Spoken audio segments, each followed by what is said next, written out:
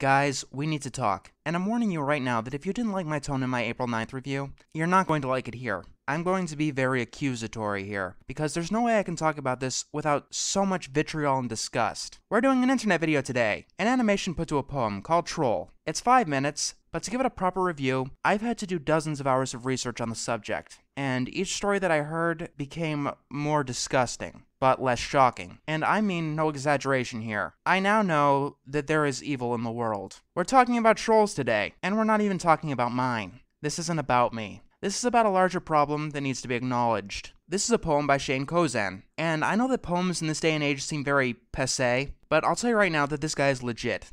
Remember almost everything, right down to that first unbearable bee sting, when we learned that this tiny blue marble we call the world has rules. Rule number 1, don't fuck with the bees. I believe that he's the greatest poet currently alive, and maybe one of the greatest who ever lived. His other notable works are The Crickets Have Arthritis and To This Day, and each of them are beautiful. The former is about the narrator getting to know a dying boy in the hospital. He says the worst part about being sick is that you get all the free ice cream you ask for. And he says the worst part about that is realizing that there's nothing more they can do for you. He says ice cream can't make everything okay. And the latter is about the effects of bullying. The second one is truly amazing.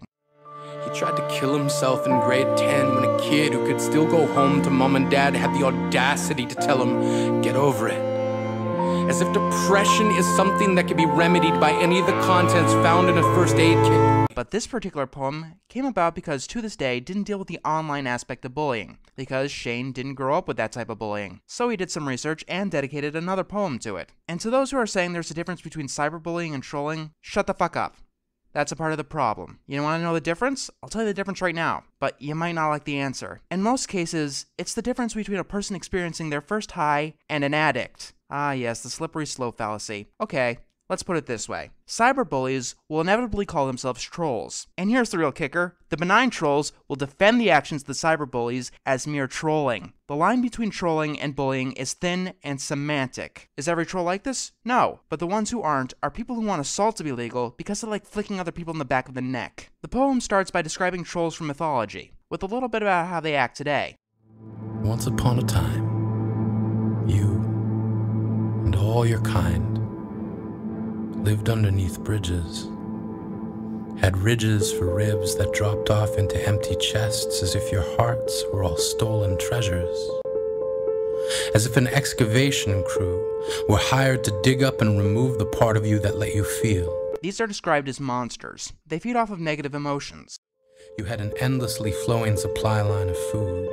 You began to brood over humanity and made meals of our hope, as if crushing our spirits would make your mirrors cast better reflections than the ones they gave.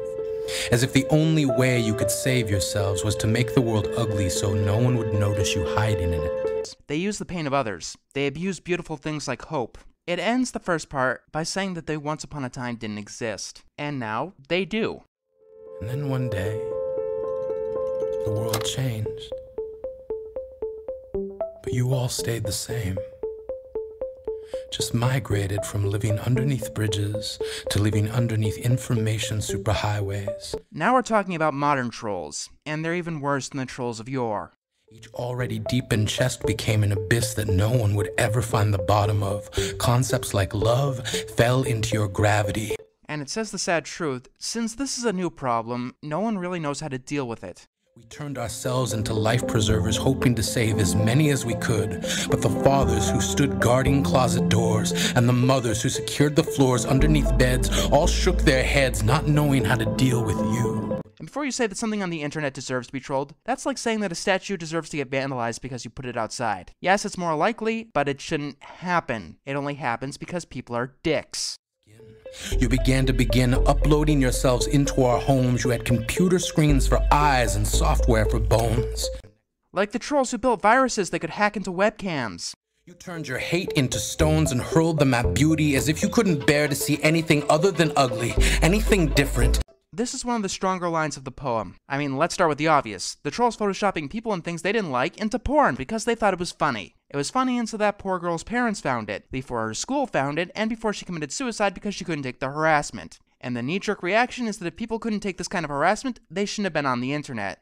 You know, there was a man who burned to death, but he probably should have been less flammable. You see, that excuse only works until you realize that you're talking about a human, and humans have limits, not only physical, but mental and emotional as well. And no, one insult isn't going to do anything, just like one drop of rain won't do anything, or one spark won't do anything. But the storm can crush even the strongest spirit. And you know what the really sad thing is? Some of the trolls hearing this are smiling right now.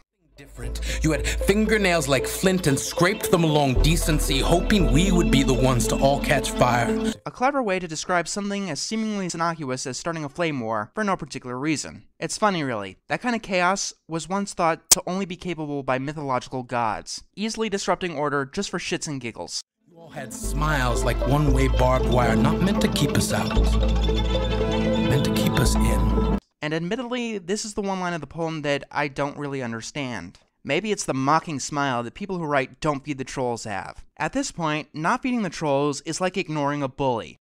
Surrounded by people who used to say that rhyme about sticks and stones. As if broken bones hurt more than the names we got called, and we got called them all. So we grew up believing no one would ever fall in love with us. That we'd be lonely forever. That we'd never meet someone to make us feel like the sun was something they built for us in their tool shed. A method that only inevitably exasperates the problem.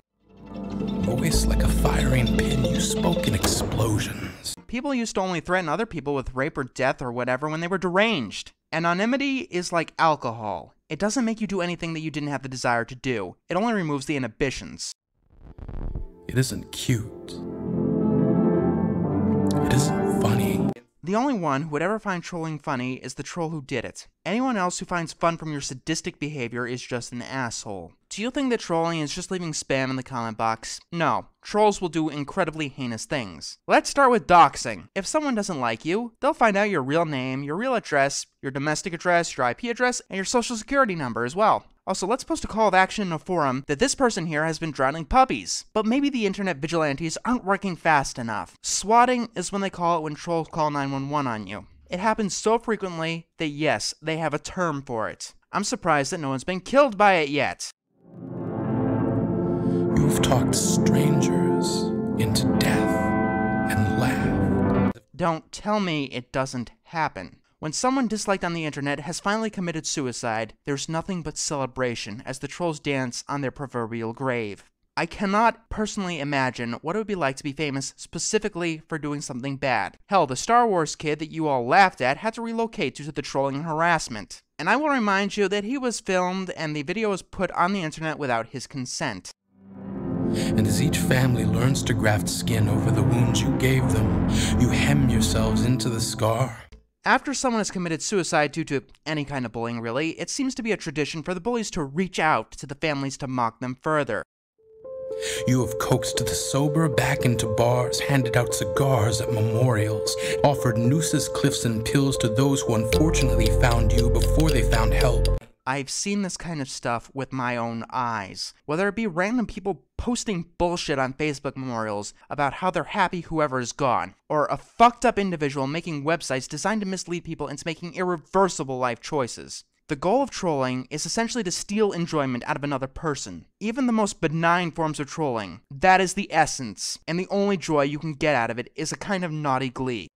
You have praised suffering, waltzed in between tragedies, gracefully dipping misery as if we would somehow be impressed with the dexterity of your animosity. Just watch Cute Fuzzy Weasel's reviews of Measy Murderface or James the Preacher if you want evidence of that. Whether they're saying things just to piss people off, or they're really just fucked up individuals, does it really matter? Does the world need that kind of filth? You have cheered on rape. Oh, I've heard the stories. They aren't pretty. And even if you assume that every single one of them is false, the fact that that's a go-to threat for trolls is just disgusting. Dashed through police tape as if it were the finish line in a race of who can be awful first. That line is incredibly poignant. Even now, you somehow see this as an invitation to turn your keyboards into catapults, wondering which one of you can be the first to hate this best. I know that this video is going to attract trolls, and I want to tell you a story. I scrolled through the comments of this video on YouTube, and I blocked everyone who had the "there's a difference between cyberbullying and trolls" mentality. The people who ignored the damage that they're enabling. That mentality is toxic, and it will not be tolerated on my watch. It shouldn't be tolerated anywhere. I said it before, the difference is semantic, and with each bully who hides behind this bullshit mentality, the excuse gets thinner and thinner. It brings me back to this point. The people who are saying that there's a difference between cyberbullying and trolling just so they can keep trolling are pretty much saying that we should keep assault legal because they like to flick people in the back of the neck. You're loathing, already dressed in riot gear, ready to incite rage, as if each message board is a stage where you recite hostility, turning freedom of speech into freedom of cruelty. That is my favorite line of the poem. These people will defend their actions under freedom of speech as they stalk and harass someone, send them things like vibrators in their P.O. box, all to stifle the opinion of someone that they don't like.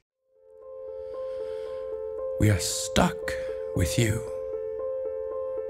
The same way you are stuck with you.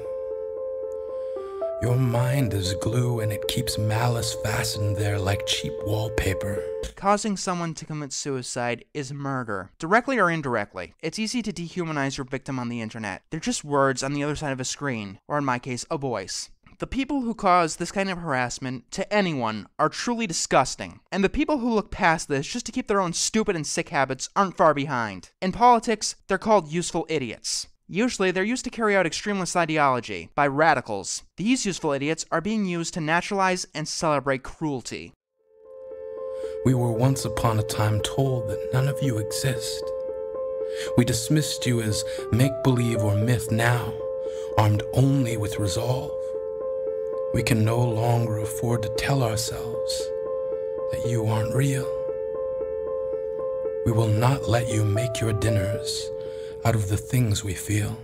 Blocking a troll only gets rid of the people wasting their time trying to waste other people's time. It doesn't stop the real problems. You can banish this filth to anywhere, to the darknet, and it still won't die. This behavior has made me feel sorrow and sympathy for people I don't agree with on any points. People I personally don't even like. People that I'd never want to meet in my life. The don't feed the trolls philosophy is part of the bystander effect. If you ignore the problem, it just might go away. It's not. And as our lives become more entwined with the internet each and every year, the problem is going to get worse and affect more and more people. Imagine you, 10 years down the road, being unable to get any jobs because some trolls didn't like your opinion and began to run a hate blog that operates half a decade after you've given up. So, what can be done about it? Stop tolerating it on any level. The simplest form of trolling is on the same enjoyment level of flicking a spitball at someone, something that only junior high schoolers can enjoy. It's time to grow up. This is the adult world. Check your own behavior and conduct yourself in a respectable manner. Or keep defending these acts under freedom of speech and keep giving the governments the ammo they need to whittle it away. This mentality will not be tolerated here.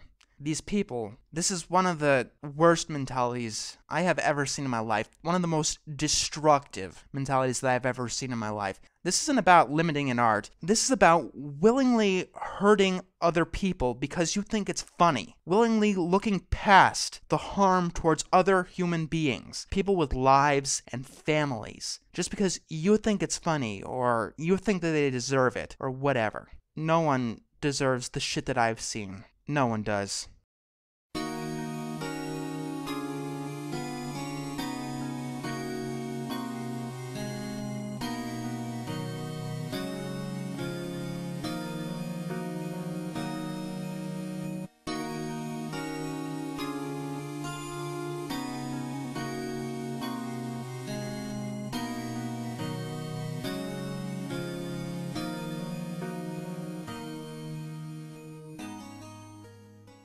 Guys, we need to talk. And I'm warning you right now that if you didn't like my tone in my April 9th review, you're not going to like it here. I'm going to be very accusatory here, because there's no way I can talk about this without so much vitriol and disgust. We're doing an internet video today, an animation put to a poem called Troll. It's 5 minutes, but to give it a proper review, I've had to do dozens of hours of research on the subject, and each story that I heard became more disgusting, but less shocking. And I mean no exaggeration here. I now know that there is evil in the world. We're talking about trolls today, and we're not even talking about mine. This isn't about me. This is about a larger problem that needs to be acknowledged. This is a poem by Koyczan, and I know that poems in this day and age seem very passé, but I'll tell you right now that this guy is legit. Remember almost everything, right down to that first unbearable bee sting, when we learned that this tiny blue marble we call the world has rules. Rule number 1, don't fuck with the bees. I believe that he's the greatest poet currently alive, and maybe one of the greatest who ever lived. His other notable works are The Crickets Have Arthritis and To This Day, and each of them are beautiful. The former is about the narrator getting to know a dying boy in the hospital. He says the worst part about being sick is that you get all the free ice cream you ask for. And he says the worst part about that is realizing that there's nothing more they can do for you. He says ice cream can't make everything okay. And the latter is about the effects of bullying. The second one is truly amazing. He tried to kill himself in grade 10 when a kid who could still go home to mom and dad had the audacity to tell him, get over it. As if depression is something that can be remedied by any of the contents found in a first aid kit. But this particular poem came about because To This Day didn't deal with the online aspect of bullying, because Shane didn't grow up with that type of bullying. So he did some research and dedicated another poem to it. And to those who are saying there's a difference between cyberbullying and trolling, shut the fuck up. That's a part of the problem. You want to know the difference? I'll tell you the difference right now, but you might not like the answer. In most cases, it's the difference between a person experiencing their first high and an addict. Ah yes, the slippery slope fallacy. Okay, let's put it this way. Cyberbullies will inevitably call themselves trolls. And here's the real kicker. The benign trolls will defend the actions of the cyberbullies as mere trolling. The line between trolling and bullying is thin and semantic. Is every troll like this? No. But the ones who aren't are people who want assault to be legal because they like flicking other people in the back of the neck. The poem starts by describing trolls from mythology, with a little bit about how they act today. Once upon a time, you and all your kind lived underneath bridges, had ridges for ribs that dropped off into empty chests as if your hearts were all stolen treasures. As if an excavation crew were hired to dig up and remove the part of you that let you feel. These are described as monsters. They feed off of negative emotions. You had an endlessly flowing supply line of food. You began to brood over humanity and made meals of our hope, as if crushing our spirits would make your mirrors cast better reflections than the ones they gave. As if the only way you could save yourselves was to make the world ugly so no one would notice you hiding in it. They use the pain of others. They abuse beautiful things like hope. It ends the first part by saying that they once upon a time didn't exist. And now, they do. And then one day, the world changed. But you all stayed the same. Just migrated from living underneath bridges to living underneath information superhighways. Now we're talking about modern trolls, and they're even worse than the trolls of yore. Each already deepened chest became an abyss that no one would ever find the bottom of. Concepts like love fell into your gravity. And it says the sad truth, since this is a new problem, no one really knows how to deal with it. We turned ourselves into life preservers, hoping to save as many as we could, but the fathers who stood guarding closet doors